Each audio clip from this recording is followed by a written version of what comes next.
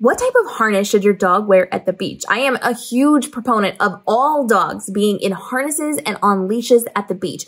Even if your dog has perfect recall and perfect behavior, you cannot control the environment around you, and I want your dog to be as safe as possible. So while there may be other dogs that are getting in your space, while there may be people who keep trying to touch your dog, while there are people riding on horses next to you, there is an element that you can control by having them in the harness and on a leash. And my big fear is that my water dogs will go out swimming, the current will catch them, and I will not be able to get them back if they do not have that harness and leash attached to me. So I am a big advocate for just, general safety. This is basic knowledge of having your dog safe while you are out and about. And I think it's really important to make sure you have a secondary specific harness for the beach specifically. You do not want to be using your good everyday harnesses at the beach, because at the beach, you're going to be getting kind of icky. There will be sand trapped in the harnesses. There will be salt water. There will be sweat. It's not going to be pretty. And so we don't want to wreck your good harnesses by taking them to the beach. We want specific ones just for the beach that you can then wash. If you need to, you can throw it out and replace it. It's just ones that you don't care about as much. But there are some considerations within that. Now, the first thing is that, like I mentioned, sand is going to get trapped in there and salt water is going to get trapped in there. So if you have a harness that covers their entire chest or their entire sides or their back, that just means there's more space for that sand and that salt water to get trapped in and irritate their skin. So I like to go with as little or as minimal as possible with these harnesses. Straps just around their legs and straps around their chest area. And I recently learned a really good tip. Now, I've had my harnesses since my first dogs as adults. I lost Lacey and Jada at the beginning of the year. They were 13 years old, and they had it for their entire full-grown life. They didn't have it when they were puppies. But when we started taking them to the beach as full-grown dogs, we had it the entire time. And now my new puppies are big enough to be using those harnesses as well. They have served us well. We've washed them. We've gotten the sand out of them. We keep them specific to the beach, and we keep them in special bags so that even if they do bring home some sand, it's not getting anywhere.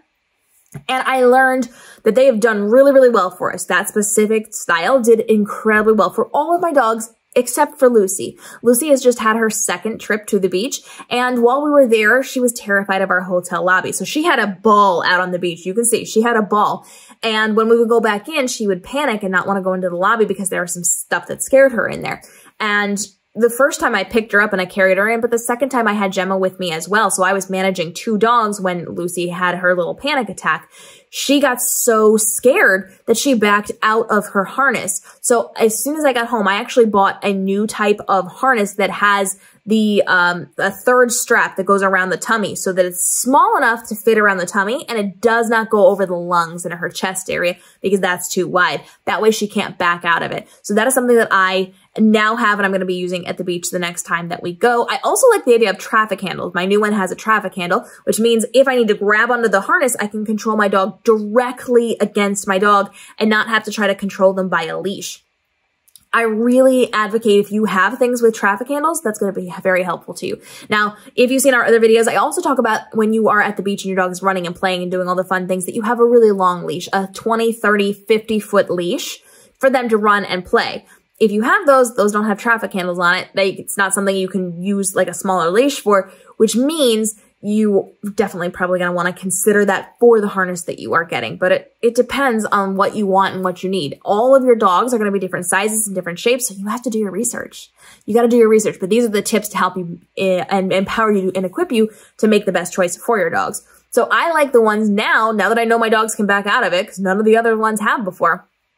I now have those ones that no longer allow my dog to back out of it, and we will be testing those at the beach the next time that we go. And it has a traffic handle, which means I have more ways of controlling her should I need to, if I need to keep them close to me, if I need to get them out of the way, if I need to keep them from eating things on the beach or whatever it happens to be. That gives me more control. I'm not yanking on a leash than trying to control them through their harness. So I always advocate for making sure that you have the least amount of skin contact as possible. So just those smaller straps in the locations. One that's going to be tight enough for your dog so you can have it where they buckle on or they clip on. The ones that I have for my dogs right now, they are just straps that go around their legs and around their chest. And then when you pull up on the top, there's a little zip that allows you to get it straight onto their back so that it is tight as you need it to be or as loose. So if they're growing and changing sizes, this is also really helpful for them.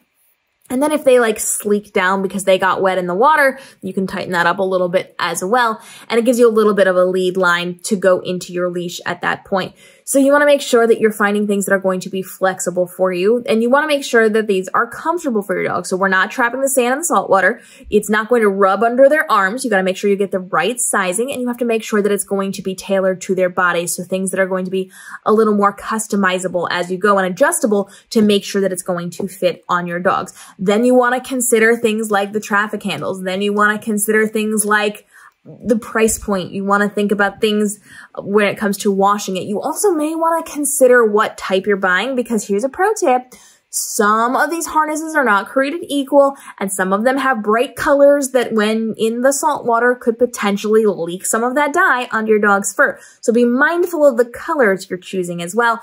And if you do know you're going to be taking it to the beach, maybe before you go to the beach, dunk it in some water. Make sure there's no dye coming off of it. Test it, because it'd be really bad to test it directly on your dog's fur. We don't want your dog suddenly turning pink or blue or green. We want to make sure that we're not accidentally dyeing them with the harness we're taking to the beach. But your goal here is to find a functional, easy, replaceable, washable harness that you don't really care about, that will keep them safe while they are at the beach. Now, we've had lots of conversations and lots of videos on what types of leashes you should be using. We wanted to talk today about the harnesses, and we've also talked about tips and tricks for navigating taking your dog to the beach. So whether you have a dog that is terrified of the water, ambivalent to the water, loves the water, we are here to help educate and teach you so that you can make it a very positive and exciting time at the beach, no matter how your dog is, whether you're just introducing them or you're a veteran to the beach, and keeping them as safe as possible. If you have questions about traveling with your dog specifically to the beach or anywhere in general, go ahead and drop those down below.